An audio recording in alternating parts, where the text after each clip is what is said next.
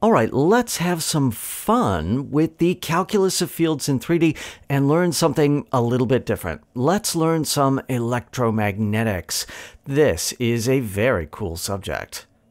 Electromagnetics concerns electric fields and magnetic fields and how they are tied together. These are all linked together. If you run a current through a wire, you get a magnetic field, etc., etc.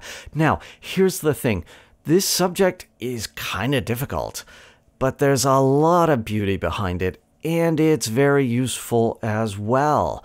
But things do get complicated. The thing that is the key to understanding electromagnetics is something called Maxwell's equations. This is a system of equations that tell you what is happening in electromagnetics, but there's a lot going on. We are going to have to take some time to figure out all the different components behind Maxwell's equations. The thing about Maxwell's equations is that it involves 4 different fields. You've got an electric field called E. That's a vector field in 3-dimensional space. You've got a magnetic field. That is called B. That is also a vector field in 3D. But that's not all. You might think that's it. Well, electromagnetics, electricity, magnetics. No. You've got a current field, denoted J. This is also a vector field. And you have a charge field, a density, a scalar field denoted rho. So you've got these 4 fields going on in electromagnetics. You've got the E field, the B field, the J field, and the charge field rho. How do these tie together? That's Maxwell's equations. Maxwell's equations tell you the relationship between the electric, the magnetic, the current, and the charge fields. Now, it's going to take a little bit of time to unpack these equations. Let me start off by noting that this is the vector calculus version in 3D. That means this uses some of the operations that we've seen, things like curl and divergence. But there's a bit more going on as well. So let's think about these.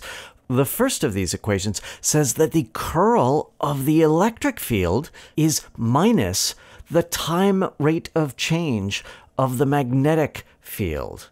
The second equation says that the divergence of the electric field is equal to rho, the charge density. The third equation says that the curl of the magnetic field is equal to the current field, J, plus the time rate of change of the electric field. And the last equation says that the divergence of the magnetic field is 0. Now you got to keep in mind, all 4 of these fields are time dependent. So that means everything could be changing over time. Ooh, it's really complicated.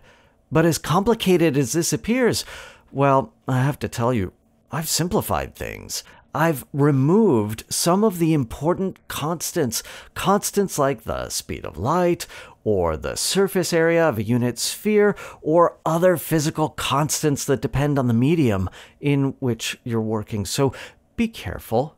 If you're going to use Maxwell's equations, if you're going to learn electromagnetics for real, then you're going to have to be prepared to take some time, read a book or 2, and be very careful. But in this simplified model, there's still a lot of cool stuff going on, and if you'd like to see what these equations imply, well, let's keep going.